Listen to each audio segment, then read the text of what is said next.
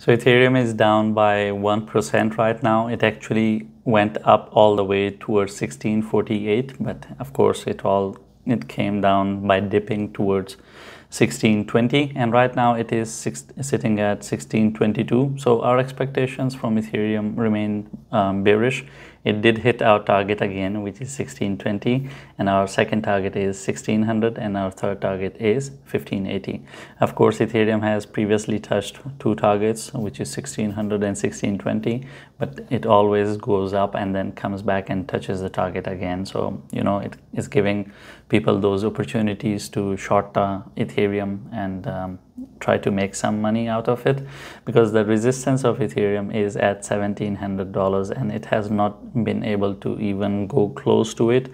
The maximum that we have seen is at 1680, I think, and even that was a few days ago. Yeah, not even 1680. So we remain bearish about Ethereum.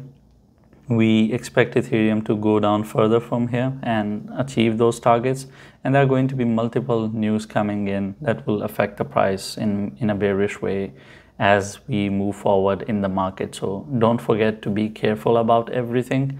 Don't get bullish. There is no news, nothing to make the market bullish at this point of time.